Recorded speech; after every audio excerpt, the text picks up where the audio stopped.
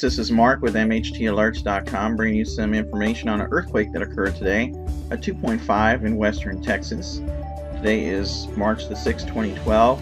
Take a look at the epicenter, guys, real quick. This epicenter is surrounding homes, and again, this is a 2.5 earthquake, so I'm sure somebody felt this little earthquake. And again, the depth was pretty shallow. Let's go ahead and take a look at it real quick on the USGS. Take a look at the details.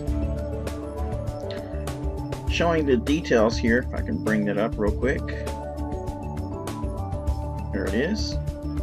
Go ahead and zoom in on this as well. The depth was about 3.1 miles, and that's a possibility that it could be due to fracking, but the epicenters are, like I said, right on top of these houses. I'm sure people did feel it. That's my concern, is if you felt it, please comment and let me know. Again, this is western Texas. And if you're in the area, please let me know if you felt this earthquake. 2.5 in magnitude, and it has been reviewed by a seismologist. Location 31.789 degrees north, 106.288 degrees west. Once again, if you felt the earthquake, please make a comment, let me know.